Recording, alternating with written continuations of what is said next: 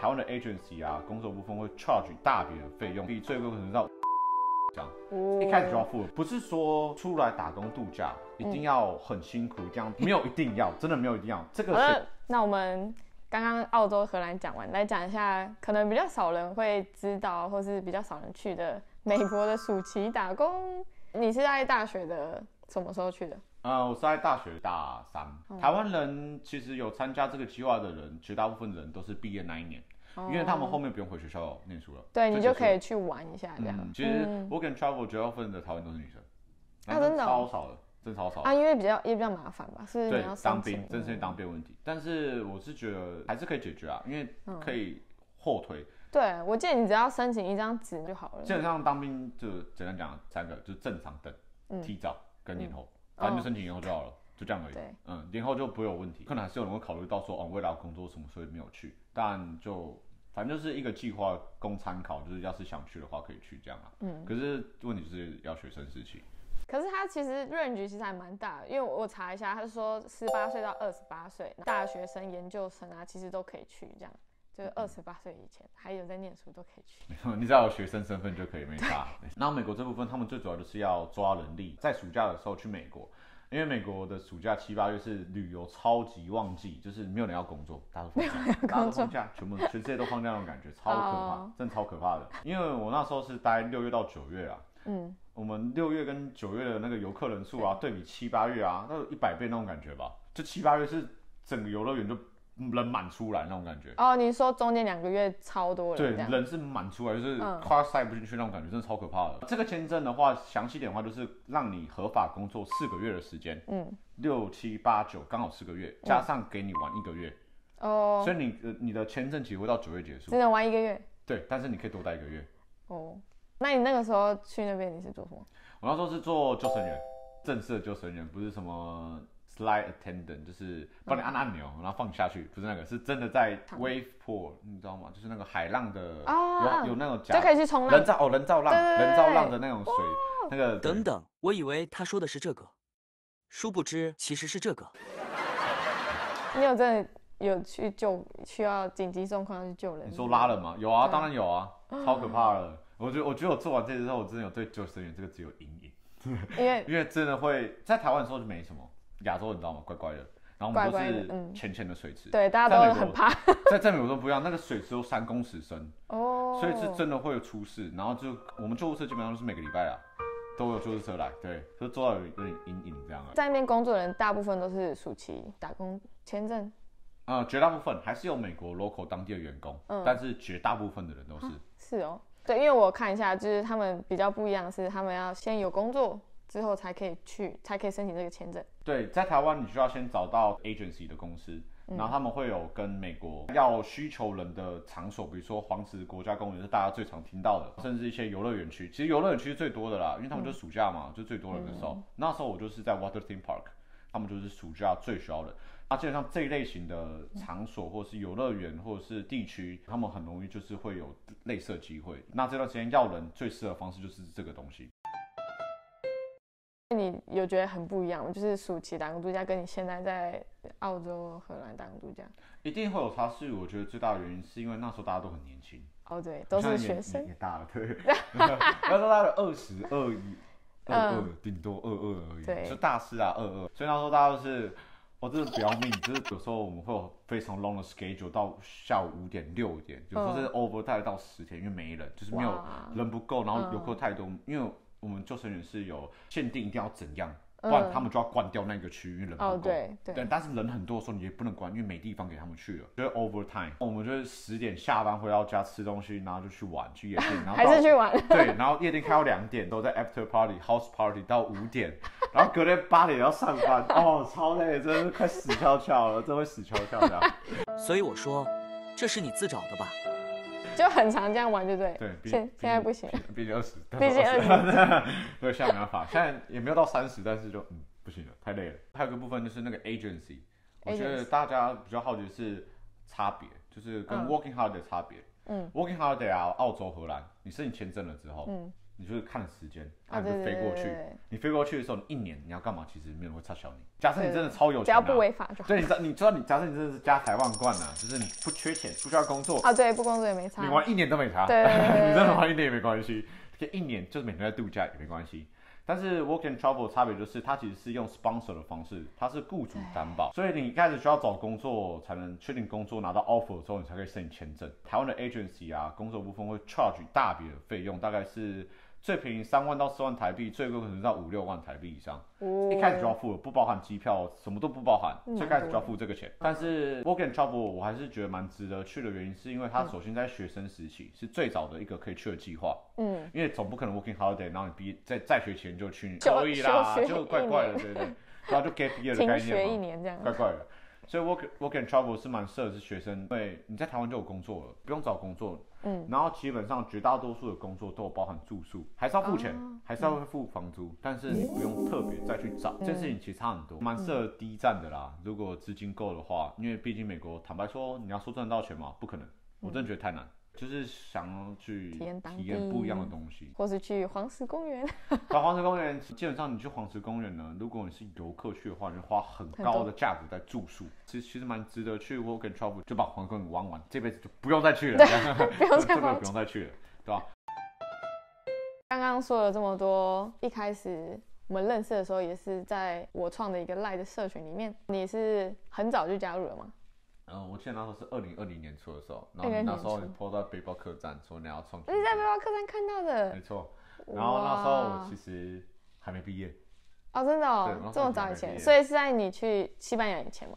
对，去西班牙念书前啊，然后甚至是澳洲申请签证前。在我有印象以来，我记得你都是会在同一个地方待很久的嘛，像你在荷兰的时候也是就几乎都在同一个城市，然后你现在也是打算在雪梨待比较久，跟通常大家其他人就是打工度假会一直移动来移动去，好像是不太一样的。这部分其实我跟你是超级极端的2个地方，就是你是暴移动这样，就是可以住在 van 上2年那种，对，完全就是疯狂的。然后我是那种就是在一个地方就是卡在这里就不会动这样，我们2个超极端。然后我觉得这部分其实我不能说我状况很特别，但是对比说网络上很多人的心得文来说，我确实状况是超不一样的。因为我本身很久以前的时候我就自己住，然后或者是我很常移动，包含说念书时期的时候还是怎样，所以对我来说我还蛮 care 说我有一个地方的感觉，就是就算是 temporary 1年，我还是要有我家，就是至少说我知道我可以回去哪里，对我来讲其实蛮重要的，就像是船锚，就是定在这里，那我就是用在这里，住在这里，然后我去移动到其他地方去玩。然后在荷兰的时候我也是，我在荷兰的时候是在鹿特丹工作，然后我就是用我休假期间或用我特休的时候，我可以搭火车去德国，搭高铁去巴黎这样子，然后有时候我还是搭飞机去瑞士，然后还有去西班牙玩啊，去意大利。跟网络上很多都是好像农场3个月啊，哪里3个月，哪里3个月的话，其实差别蛮大的。然后这部分其实也是我个人比较难接受，就是我不太想要，好像就是我没有说农场一定环境很差，但你要对比雪梨都市一定有差。比如说我在雪梨住个月，我没有在路上看到无尾熊，我也没有看过袋鼠啊。然后大家讲说澳洲有一堆蜘蛛，我现在看到最大的蜘蛛的大小大概就是这样吧。你有看到那个点吗？对，就是这么小，就没有看到。我看到蜘蛛大有这样，我没有看过这种大蜘蛛，没有啊。哦，对，我很常在农场看到这么大的蜘蛛。哇，我这蜘蛛是这样子就是雪梨蜘蛛这样子也没那么可怕，就是大家想象中的会有一定的落差啦。不是说出来打工度假一定要很辛苦，一定要当 backpacker 背着包包，然后跋山涉海，然后东西都没有一定要，真的没有一定要。这个选择很酷，但如果你今天想要去 working holiday， 不代表说一定只有这个选择，还是有其他方式的。我觉得我想要讲的重点是这个，但确实就有取舍。比如说你这样移动，可能省的钱就很多哦，因为你就是边移动边玩嘛，然后住的你也没有很在意。就像我就是住很在意，可以看一下背景，这是我家，所以就我还有一只可爱的猫室友，这样，所以今天其实很明显就是他想办法叫那只猫来，猫室友，对，巴波。猫室友，对，就是我还可以有猫室友，所以这个跟大家想象中的不太一样，就真的不用好像过得很辛苦这样子啦，对吧？只是就会变成说存到钱会比较少，比如说农场工作一定比较多钱嘛，薪酬可能比较高啊，你要对比市区一定不会比较好啊，因为毕竟市区他们也不会真的很缺人，开销也很大。对，这就是有取有舍啦。我不能接受那么克难，那我只好牺牲这部分，然后待在我觉得舒服的地方，这样。对吧？我是不排斥去什么 camping 之类的，但我是没办法接受要 camping 2个月，我没办法，这位住帐篷住2个月，我听到就腰酸背痛，腰酸背痛真的没有办法。最主要就是让大家知道说，没有说一定要怎样。对，不是都那么克难，那么可怜。因为网络上大家都比较喜欢讲一些很可怜的地方，或是很克难的地方，对，或者是非常 adventure 的感觉。对，但其实不是都一定要这样。对，我的生活主轴就不是 adventure， 我的生活主轴是be chill。be chill。那这部分就到这里。好，所以我们刚刚分享完了，就是美国的暑期打工，还有荷兰打工度假、澳洲打工度假。但是其实为什么最一开始的时候你会想要去美国？首先是之前我有去其他地方有交换过，交换的时候就是不会是像是出去玩嘛，因为在更之前的话，我当然也是有去过什么日本啊、泰国啊这种大家台湾人都会去的地方，但去玩就是再怎样去1个礼拜吧。对，那时候我没有特别的感觉说我想要到处乱跑。我第一次有比较深感就是我去其他国家去交换的时候呢，我突然就是意识到说，其实这样蛮好玩的。就是因为你真的待在那里，你会知道当地很多的东西，你才会真的知道说什么是什么。如果你真的在一个地方，然后去 base 在那的时候，你就会体验到是完全截然不同的样子。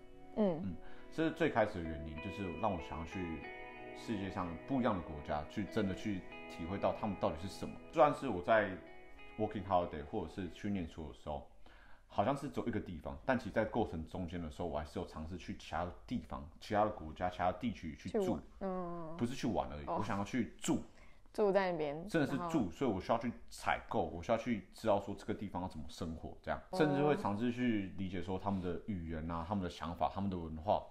对。那为什么我会去 working holiday 这样好？最大的原因就是因为 working holiday 是提供给你一个很好的机会，可以让你再去跑来跑去，加上你可以工作有收入。30岁以前就是可以这样乱跑的话，当然是要像乱跑，因为你未来没有机会。对，重点就只有这个而已。你未来要这样做可以，但很难，真的很难。澳洲你有打算要待多久吗？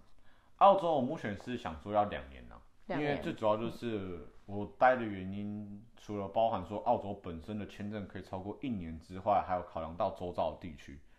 所以澳洲本身要玩，然后加上附近纽西兰，然后甚至我10月要去斐济。没错，要去斐济了，对，要去斐济了，都不要看我这样乱跑，我每年都一定会回台湾，我是一定会回去的那种，就一定会去过年这样。那这样2年之后，你还有想要再去下一个国家打工度假？很多人都会问我这个问题，真的超多的，从头到尾我的人生，因为第2个啦，没有我的人生其实不管怎样，因为包含美国啊、荷兰，其实大家都会问，都很好奇说你到底要去哪里？因为我真的是一直移动，待过那么多地方，然后我就一直用，所以大家都好奇说我到底要去哪里，或者是我到底要干嘛？但我个人本身啊，我是持开放的态度的，我甚至我也不介意在澳洲留下来。我不介意我在哪个地方留下来，应该这样讲，我也不会去强求说我要在哪里留下来。假设说，我今天澳洲最后，没有这个机会留下来，你要去哪里？英国。应该会回英国，因为英国也是2年。对，因为英国是一申请就是2年，我觉得这个比较方便。所以你喜欢，对，就是你比较喜欢待在同一个地方。对我来讲，其实真的是方便的问题，对吧？而且薪水的问题，就是还是会考量到说整体的生活水准啊。对我来说，像去加拿大真的太辛苦了。你现在要超多良民证哦，超痛苦的，每个地方待超过6个月都要良民证，我要申请5个地方的，真的太痛苦了。所以我加拿大目前是呈现一个放弃的状态。反正就是下一站有机会的话，就会去英国这样子。对啊，反正怎样都只能待到30岁而已啊。对啊，满31前。对啊。好，那我们今天呢就聊到这里，我们讲了很多东西。好，那如果你喜欢今天的影片呢，记得要帮我按赞、订阅，还有分享给你身边对荷兰、澳洲还有美国打工度假有兴趣的朋友。然后也可以，如果你有更多问题啊，想要问Kai的话，可以加入我们有一个 LINE 的社群，我之前有分享过。这名字呢也跟我们企划的名字一样，叫做打工度假下一国去哪里。那就这样啦，我们下次见，ciao。谢谢大家。